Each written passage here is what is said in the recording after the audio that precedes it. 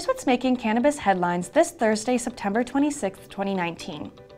Halo Labs provided a statement regarding DabTab's technology, certifications, and third-party testing, reinforcing that DabTabs are fundamentally different to current vaporization technologies.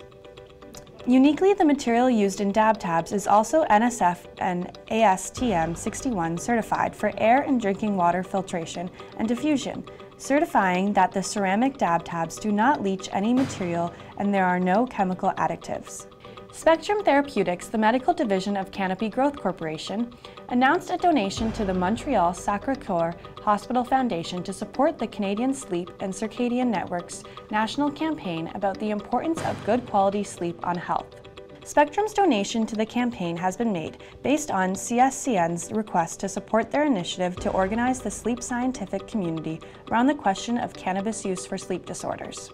Namaste Technologies has signed sales and marketing agreements with CanTX Life Sciences to launch and sell their flagship medical brand, Bauer, under Canmart's consignment sales model.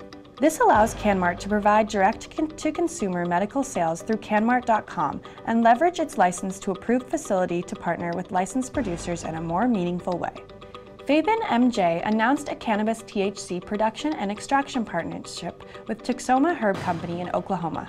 Tuxoma has a licensed retail dispensary, greenhouse, and outdoor growing operations in Kingston, Oklahoma. The new extraction and production facility is anticipated to be fully operational and selling Vapen-branded product wholesale to licensed Oklahoma dispensaries throughout the state by the end of 2019. Alternative Health has launched a new wholesale CBD business line and signed a supply agreement with Rising Sun Capital.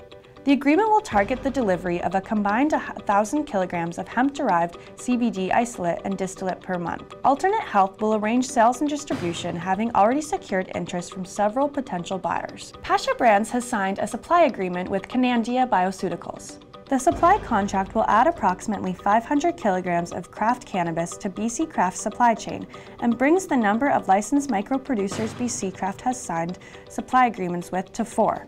Canadia's micro-cultivator license allows for a canopy size of 2,150 square feet, which will typically generate approximately 500 kilograms of craft cannabis per year, operating out of an indoor facility.